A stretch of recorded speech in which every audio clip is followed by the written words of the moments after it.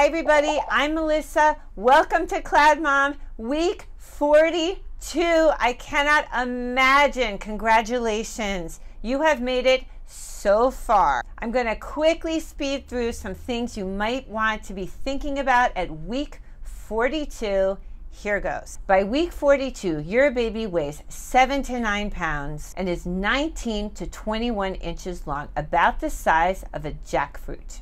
At this point, your baby is acting like a freeloader. They finished growing and developing and are just now gaining a little more weight and adding a few extra brain cells. When you give birth late, you might notice that your baby's hair and nails have grown very long and you might have to cut your baby's nails immediately. So get the infant nail clippers ready.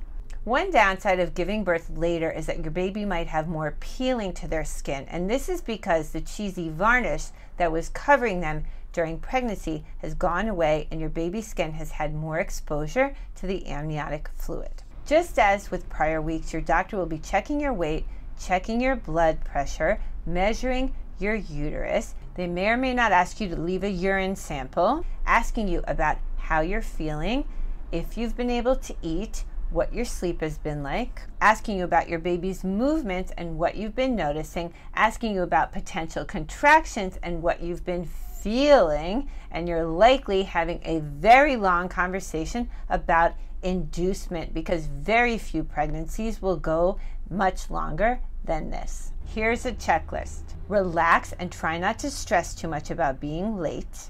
Talk with your doctor about inducement. Take a long walk.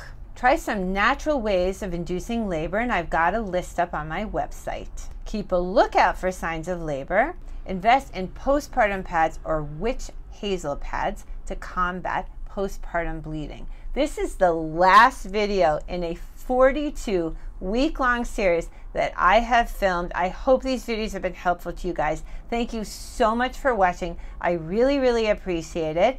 Check out my videos on the first year with your baby and my how-to videos when it comes to taking care of babies. Thank you so much for watching and see you back soon on CloudMom.com.